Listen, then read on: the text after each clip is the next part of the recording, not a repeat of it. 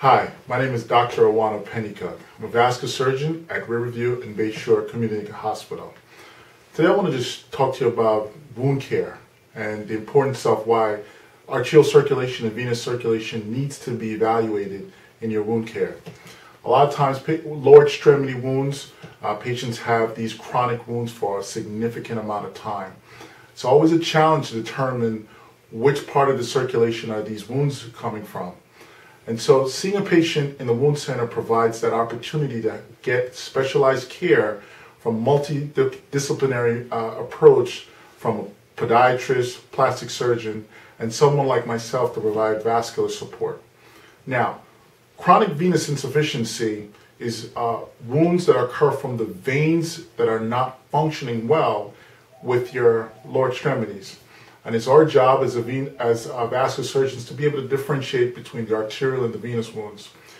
Sometimes these patients will present with leg heaviness, swelling, skin color changes, ultimately varicose veins and ulcers that are just taking forever to heal.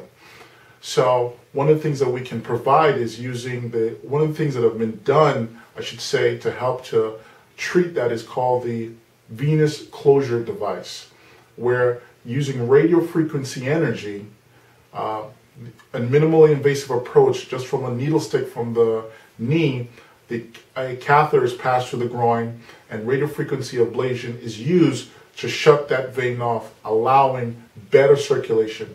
What does this do? It leads to faster wound healing rates, quicker recovery, and reduction in the recurrence of wounds. Patients are able to get back to work in 1 to 2 days. Another important thing with wound care is the arterial side.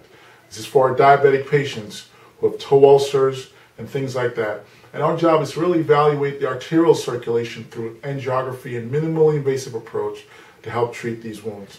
That's why I think, especially now that we have the Bayshore Wound Center that it's coming in within another few weeks, providing hyperbaric oxygen therapy, providing multiple disciplinary approach, we're looking forward to treating all these wounds. Thank you.